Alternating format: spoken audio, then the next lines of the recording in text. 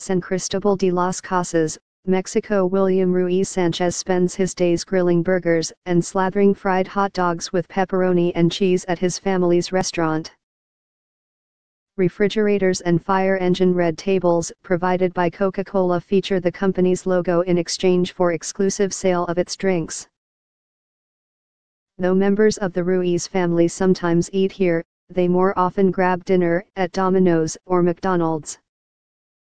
For midday snacks, they buy Doritos or Cheetos at Ojo, a convenience store chain so ubiquitous here that nutritionists and healthcare advocates mockingly refer to the city as San Cristobal de los Ojos.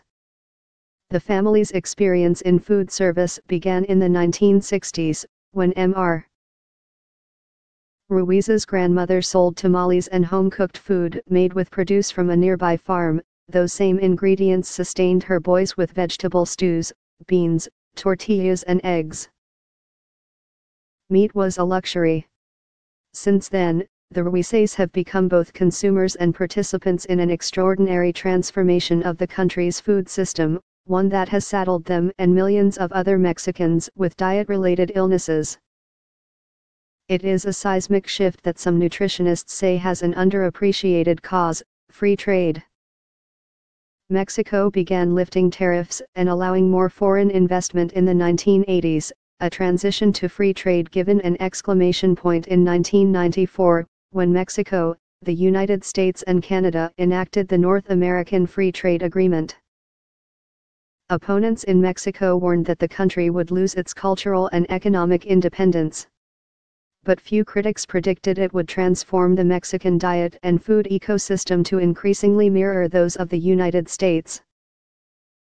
In 1980, 7% of Mexicans were obese, a figure that tripled to 20.3% by 2016, according to the Institute for Health Metrics and Evaluation at the University of Washington. Diabetes is now Mexico's top killer, claiming 80,000 lives a year, the World Health Organization has reported. For many Mexicans, NAFTA promised to make real the fever dreams of joining the modern economy, said Timothy A. Wise, a trade expert at the Small Planet Institute and Tufts University.